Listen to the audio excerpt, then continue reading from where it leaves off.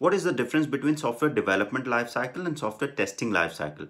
Software development lifecycle, or SDLC, defines the phases or the process that the teams follow to develop the software or application for the customer or end user.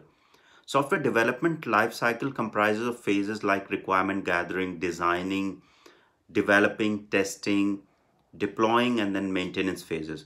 Software testing lifecycle is the lifecycle or the phases which are within the software development lifecycle, but they focus totally on the software testing activities. For example, test planning, analysis, designing, executing the test cases, raising the defect, and then sending the test summary report. Software testing lifecycle is embedded within the development lifecycle, and it is not a standalone sort of a process that is followed separately. So that's all. I hope it was helpful. Thank you.